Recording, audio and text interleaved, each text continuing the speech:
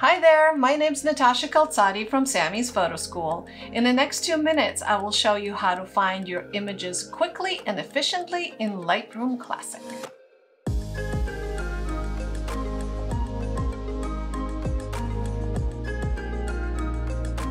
Have you noticed that your images have badges in the Lightroom library module?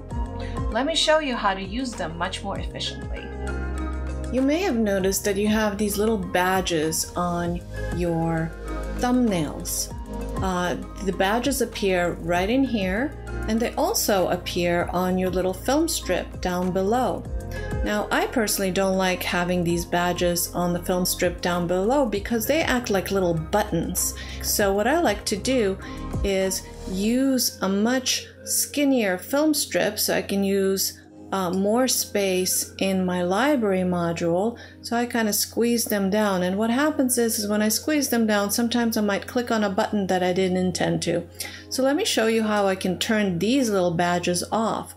All you need to do is right click on your frame, click on View Options, and choose the option that allows you to ignore clicks on badges right here. I also don't particularly need to see my badges down on the little film strip, so I will right click on it again and click under View Options, and I'll choose to not show my badges, and I will uncheck that little check mark.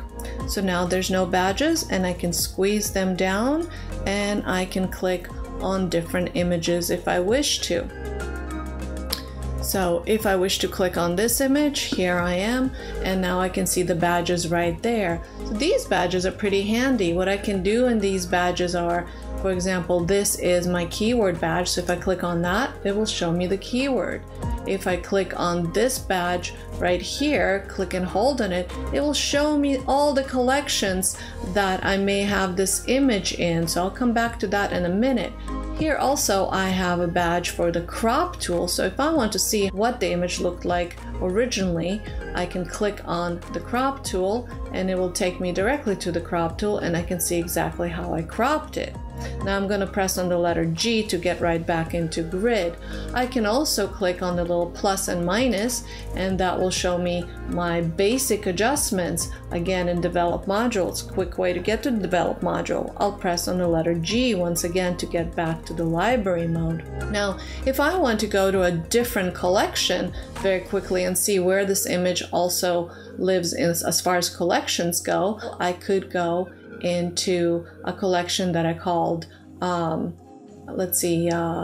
Demo 1-Up. So if I go in here, it takes me right into my print demo collection, and there's the image. Or if I want to go right back to my Work Faster and Smarter collection, then I'm right back into this collection. So I hope this helps you navigate your library module a little bit easier.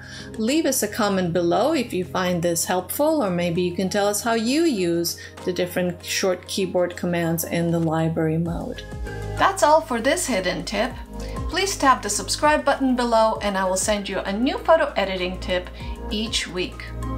And check out my online courses for photo editing at samyspphotoschool.com.